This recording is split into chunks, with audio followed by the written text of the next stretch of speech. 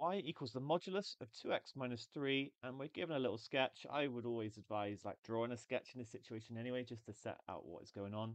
State the coordinates of the points of intersection with the axes.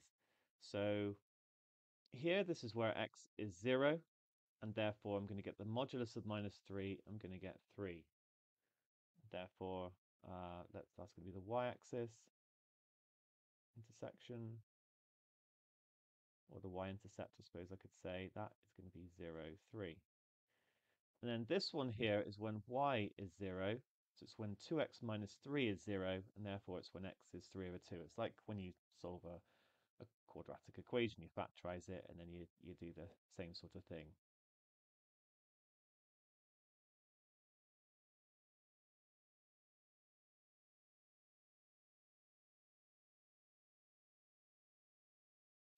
Okay, there we go. That's a good start. Given that the graphs of y equals modulus 2x minus 3 and y equals ax plus 2 have two distinct points of intersection, determine the set of possible values of a. Okay, this is stepping up in difficulty now. It's a modulus equation, sorry, modulus question, but there's like an a here for the gradient, and we're not just solving an equation, we're finding where we have two different points of intersection. Okay, so um, yeah, we're not told an awful lot. We need to think about this. So we know for sure that the straight line is going to go through 2. Okay, so I think as a starting point, it's just worth bearing in mind when we're going to get 2 points of intersection. Of course, when it's here, we will. Yeah, when it's here. But you can see as we bring it down, there's going to be this point here where we only get 1. So here it would be 2, and suddenly we only get 1. Now, is there anywhere else where we might only get 2? So that's a negative gradient. Wherever we have a positive gradient, we're gonna manage to get 2, aren't we? Aha, unless it's too steep and it never meets it again. So these are two lines that we need to consider.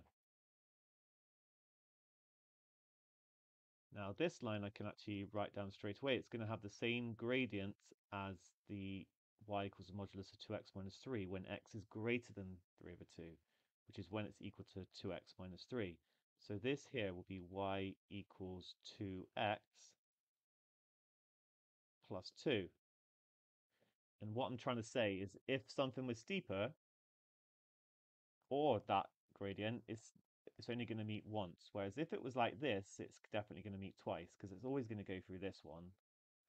So that's going to work well. I'm just going to write a few words for this. If a greater or equal to 2, then it will only intersect once. Okay, because at the moment these are parallel. So i.e. these two can never intersect, and then when it goes steeper, it's not gonna intersect again either. So there we go. That is a condition that we've got. If it's greater or equal to 2, it will only intersect once. So we're interested in where there are 2. So we need that a is less than 2 for a start. All right, let's carry on. Let's now focus on this line here. Okay, so here I know this. So what I'm trying to say is when the gradient becomes too negative, it's also not going to hit it twice because look, this part of the line starts here. So this is the second kind of condition I need to think about. So hits once when touches at x equals 3 over 2. So I know it goes through 0, 2, and I know it goes through 3 over 2, 0. Okay, I'm going to kind of come down here now. So therefore, the gradient at this point is going to be y2 minus y1 over x2 minus x1 I'll stick this one in first. 2 minus 0 over 0 minus 3 over 2.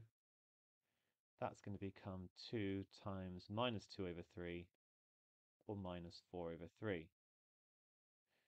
Actually, that's all I'm interested in, isn't it? When it's so I require the gradient to be bigger than that.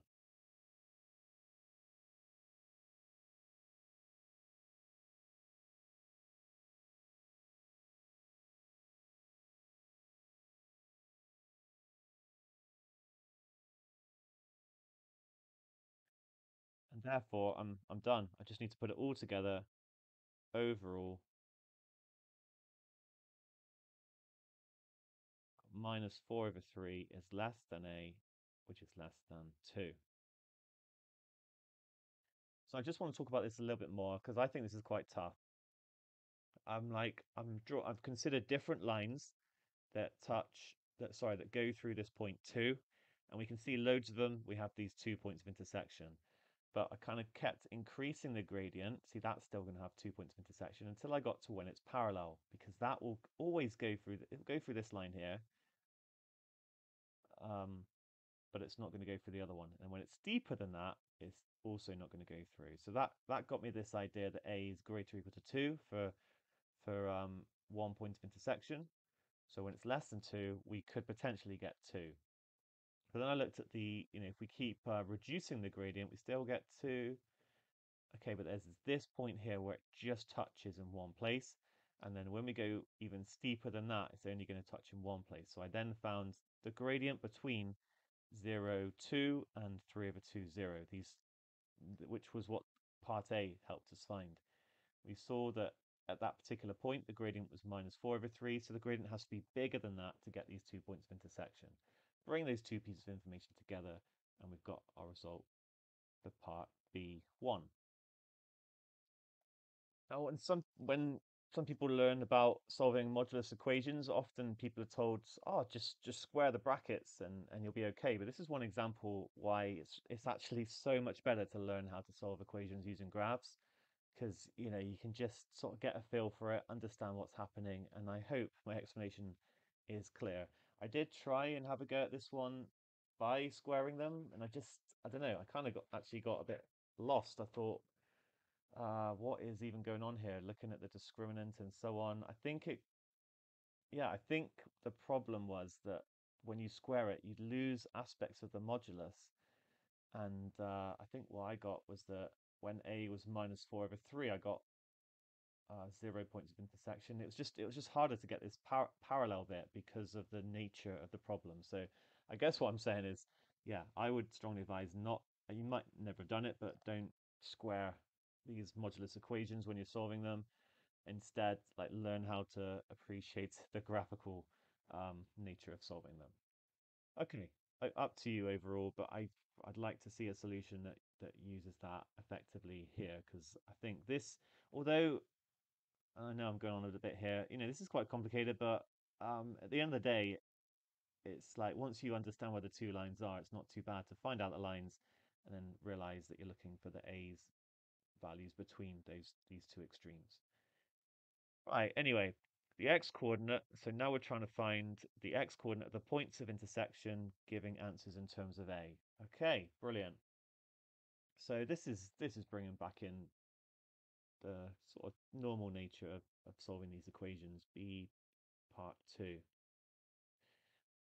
Okay, so y equals the modulus of 2x minus 3 is going to equal 2x minus 3 when x is greater or equal to 3 over 2, and then minus 2x plus 3 when x is less than 3 over 2, because when it's less than 3 over 2, the thing inside is going to be negative, so we then put a negative in front to make it positive. That's his sort of standard stuff on modulus. So let's look for the solution when x is greater or equal to 3 over 2, assuming there is one. Then I'm going to get 2x minus 3 equals ax plus 2. Again, we're trying to solve this in terms of a. So I can rearrange it. 2x minus ax is going to equal 5. Factorize out that x. So 2 minus a times x is equal to 5. And therefore x is 5 over 2 minus a. Okay, and I found one of the points of intersection. Now it's just the other one when x is less than 3 over 2. So now I'm going to write 3 minus 2x, same thing as minus 2x plus 3. Okay, this time I'm going to get 1 equals ax plus 2x, or a plus 2 times x, and factorizing it straight away. So x is 1 over, oh, I'll write it as 2 plus a just to link in with what I did there.